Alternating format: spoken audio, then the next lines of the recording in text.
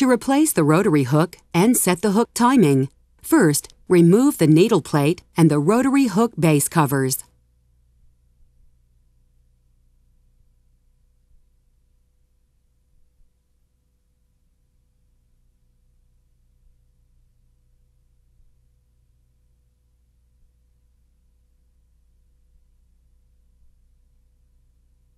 Rotate the manual operating handle to locate the 3 screws on the base of the rotary hook.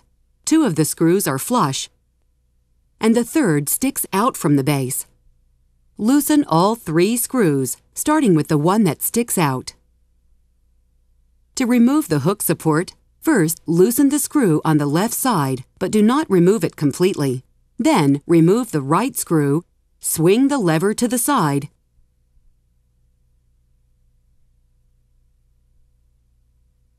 and slide the rotary hook off. Install the new hook by sliding it onto the shaft.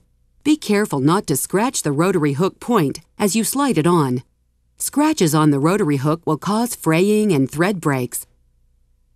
Hold the hook with the hook point facing up and turn the manual operating handle to bring the needle down. Watch carefully as the needle starts to rise, and position the hook on the middle of the scarf of the needle. Pull the hook back until the hook point is touching the needle, and lightly tighten the one accessible screw. Tap the rotary hook back to achieve a gap of 0.1 to 0.3 millimeters. Use either a feeler gauge or a number 14 needle rotated 90 degrees to make sure the gap is correct. When using the number 14 needle, the hook point should be slightly touching the needle. It is ideal to average the gap with the first and last needles before tightening the remaining screws. Favor 0.3 millimeters when sewing caps to avoid needle breaks. Then tighten the screws on the rotary hook, turning the manual operating handle to access each screw.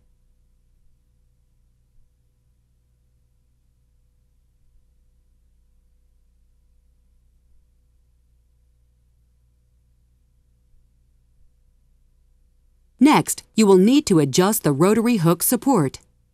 Turn the inner hook basket until the notch is facing directly up. Slide the rotary hook support back into place and lightly tighten the 2 hook support screws.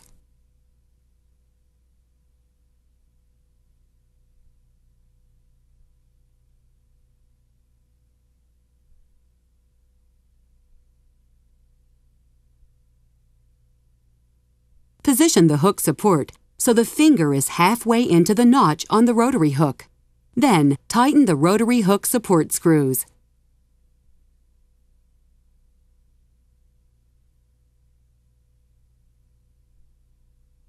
Next, reinstall the needle plate.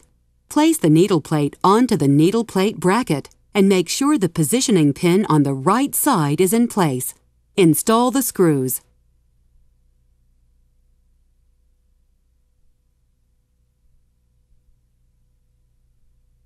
Then, install the 2 rotary hook base covers.